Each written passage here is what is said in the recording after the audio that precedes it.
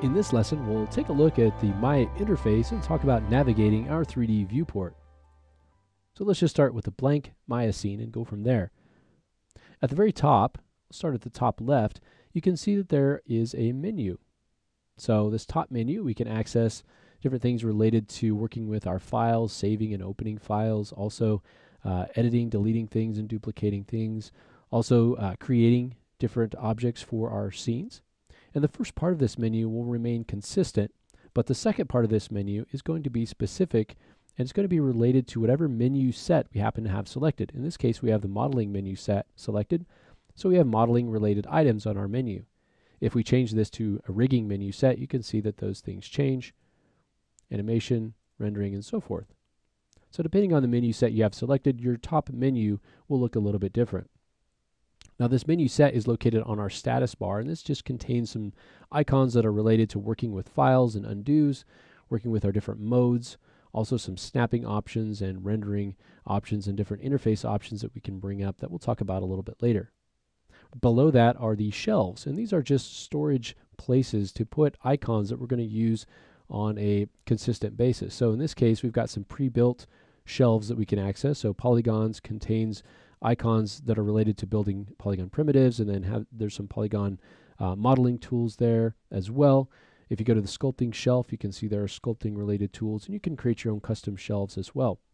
Now you'll notice as I start to hover over some of these tools, we get these little tool clips is what they're called that come up. And if we, for instance, come down here, you can see as I hover over this tool, and I'm not pushing any buttons, it brings up a little tool clip that gives us the name of the tool, the move tool, the hotkey W, and a short description of that tool, along with a link for more information. So as you see me go through this, you might see those pop up. Those are there for your information. So if you want to explore, if you see anything that you want to know a little bit more information about it, just hover your mouse over it, and you'll get a tool clip that will allow you to kind of get a better idea of what that icon means and what that tool is. If though you want to turn that off, all you have to do is go to Windows, Settings, Preferences. Let's go into Help, and you can just turn that off under Pop-up Help, Display Tool Clips, and save your preferences, and then they won't come up anymore if it's a little bit too distracting. So make sure to take advantage of that as you explore further in Maya. Now as we move to the right, this is the channel box and layer editor. Now the channel box isn't going to make too much sense to you right now, but it basically is a place to keep track of all the transforms for your object, how it's moved and rotated. The display layers down here in our layer editor are going to allow us to separate our scenes into different layers that we can turn off or on based on what we want to work on. So for instance, right now we don't see anything in our scene, but if I hit this button here, I can turn on the visibility for a spaceship that is located within this layer. Now underneath that, you'll see some animation controls. These we'll talk about in our animation lesson.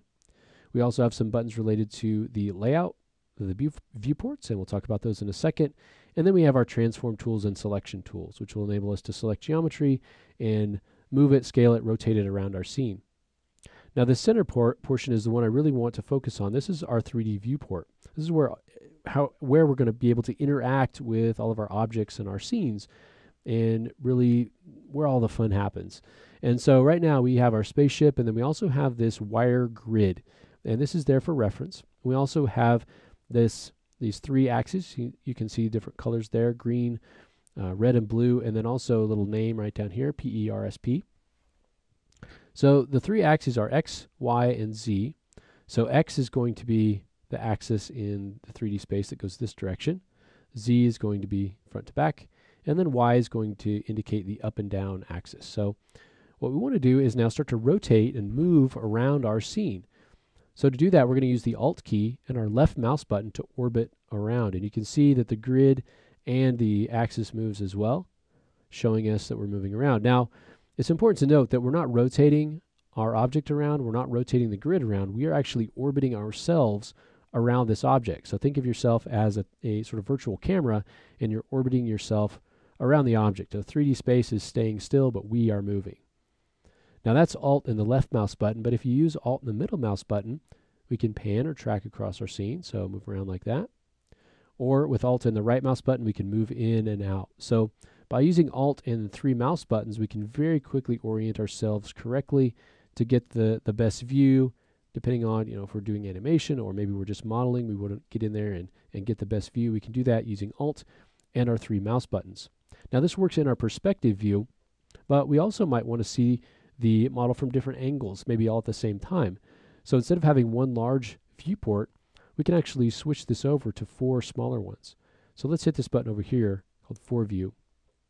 This will allow us to see a top view, a front view, and a side view. So you can change any of those views by going in to any of those viewports and choosing which view you'd like to see. And inside of any of these views we can move around, but we cannot orbit because these are orthographic views.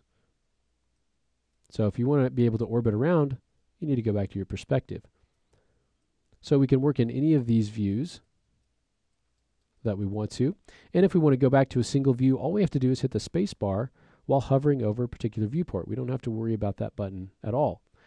And we don't have to actually click on the viewport. We can just hover over it, and that'll quickly maximize that particular viewport. So as you go in and start working with Maya, that's going to be vital in being able to see things from different angles, and maybe sometimes different angles at the same time.